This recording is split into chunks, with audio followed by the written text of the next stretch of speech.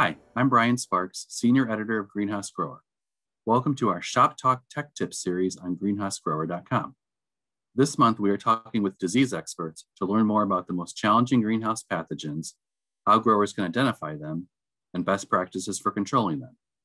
We recently sat down with Matthew Brecht of Marone Bio Innovations to talk about Fusarium.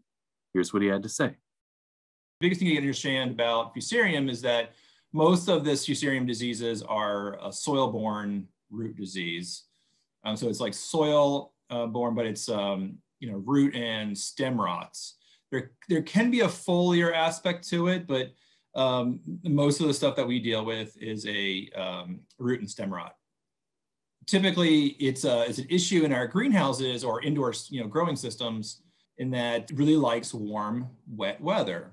So if you have typically, greenhouses are 75 degrees, plus, which is right in the ideal window for Fusarium to grow and infect. Is when the plant is really young. So they're like the seedling stage, the transplant stage, or the young veg stage. That's when they're the most susceptible to the disease. The fungus will get into the roots or the stems and basically cause an infection and eventually get into the vascular system. So the xylem and phloem, and then it basically gums up the flow of the water. So the xylem, which transports up the water.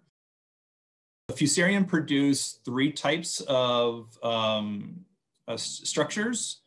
So we have microconidia, macroconidia, and we call resting spores or chlamydia spores, excuse me.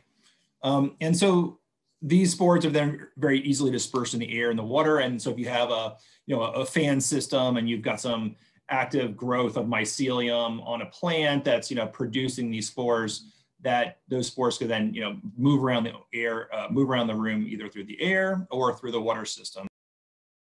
One of the biggest ways to prevent root and stem rot is to reduce the soil moisture, or at least the wetness of that saturation over a period of time, to reduce that as much as possible when you first start out with your new seedlings and transplants.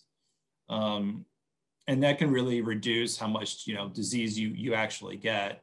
And if you really have an issue with it, a real problem is because those spores are coming from somewhere else. So sanitation is a big deal when it comes to growing plants indoors, because typically most of the inoculum, most of the spores that are infecting these plants, be it ornamentals, be it vegetables, be it cannabis, is that they're coming in from that area, typically within that greenhouse, not necessarily blowing in from outside, either though they can, but we're talking like a closed environment, like a cannabis grow operation.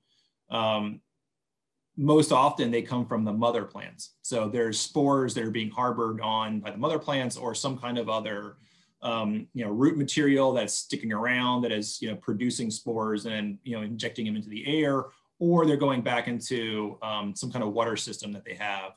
So spores can be recirculated through this water system if they have a recirculating water system. So if you have an infected plant, that infected plant then can basically transfer all to the other ones.